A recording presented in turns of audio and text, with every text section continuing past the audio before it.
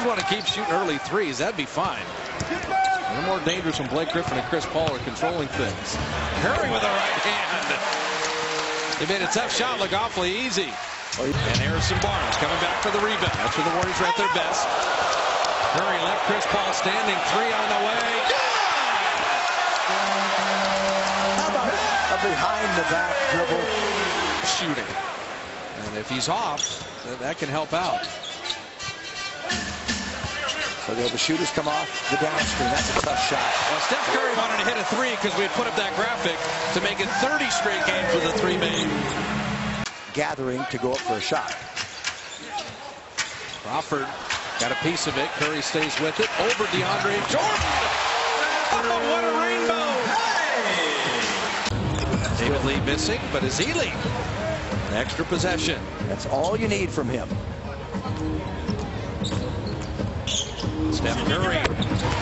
Oh, his shot looks really good today. And that's why he can't sit driving. And Jarrett Jack the rebound in motion. Steph Curry's three. Good! You don't need a rebounder when he's shooting it. To go. Now it's Crawford, so they look for Curry. And Steph springs free. His three. Good! Yeah, Bledsoe is one rugged defender. Jarrett Jack double. Moving around. Curry the open three again. Yeah! Holy mackerel.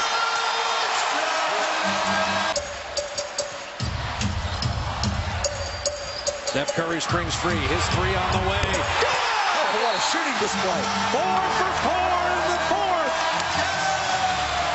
fourth. Morning shoot around to miss only one game. And just gutting his way through these last two.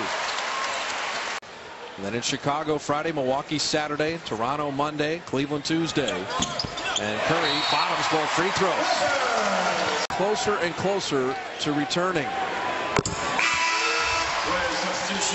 Warriors have, if they get to March, the Warriors finish with 16 of 22 at home.